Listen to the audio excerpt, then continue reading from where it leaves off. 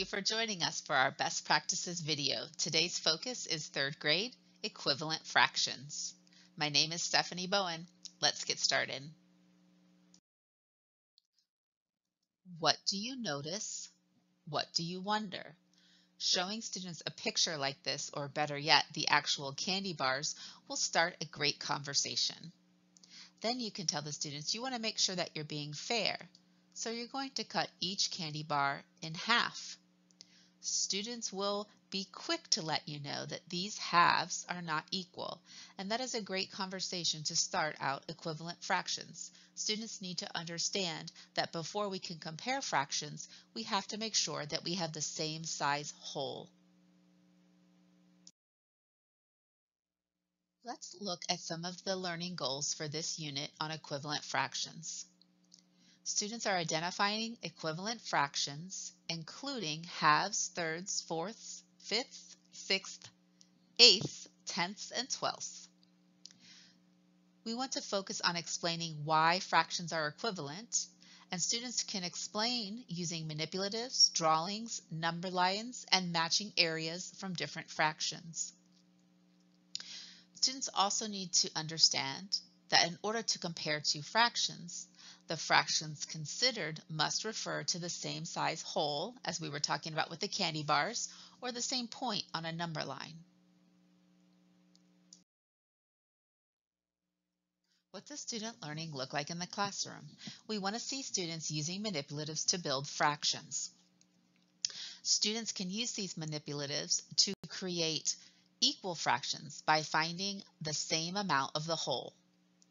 Students will be exposed to real-world problems and be able to generate fractions to match the situations, using number lines to see if the fractions are equivalent or not. In this scenario, students are making the fraction 4/8 to match the real-world problem. They can find 4/8 on a number line and then look at other number lines to find equivalent fractions. Once students find their equivalent fractions, they can write a comparison statement, deciding if the fractions are equal or not equal.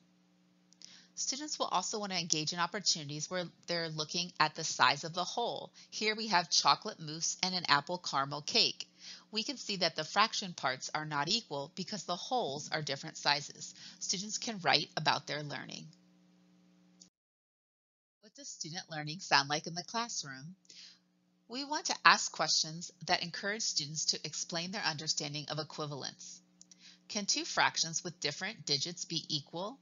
This allows students to show you with models or number lines how that can be. We might ask a student to generate a fraction that is equivalent to 4/8 using their models, number lines, or drawings. We want to make sure that students are finding patterns. We might ask them what patterns they notice about fractions that are equal to 1/2 and how that might help them come up with other fractions equal to 1/2.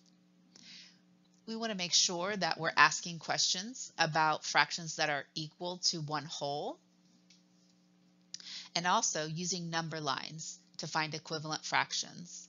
Students need to be able to explain that they know fractions are equivalent on the number line if the fractions are the same distance from 0 or at the same point on the number line. These types of questions will engage students in MTR 4 and 5.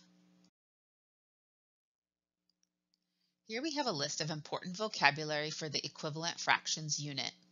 We want to hear students explaining and using the vocabulary as well as the teacher, especially practicing using the words numerator and denominator and understanding what they mean. How will students demonstrate their knowledge of equivalent fractions?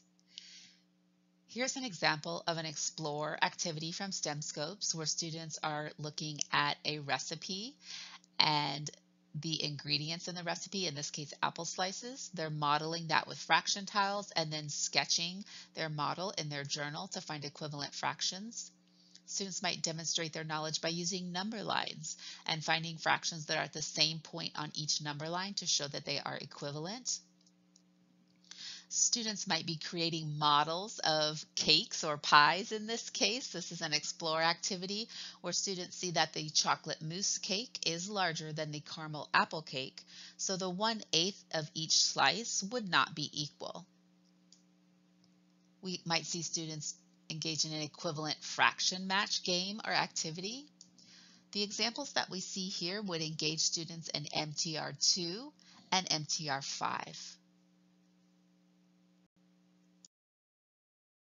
As you're visiting classrooms, let's consider some questions we could ask to gauge understanding. Explain how you know the fractions 3/4 and 6/8 are equivalent using a visual fraction model. We want students to be creating the fractions using tools that they have in their classroom and then being able to explain that they are equivalent because they take up the same amount of space. You could ask the same question but encourage them to use a number line to decide if the fractions are equivalent. On the number line, students can then explain that they know 6/8 and 3/4 are equivalent because they're the same distance from 0 or they're at the same location on the number line.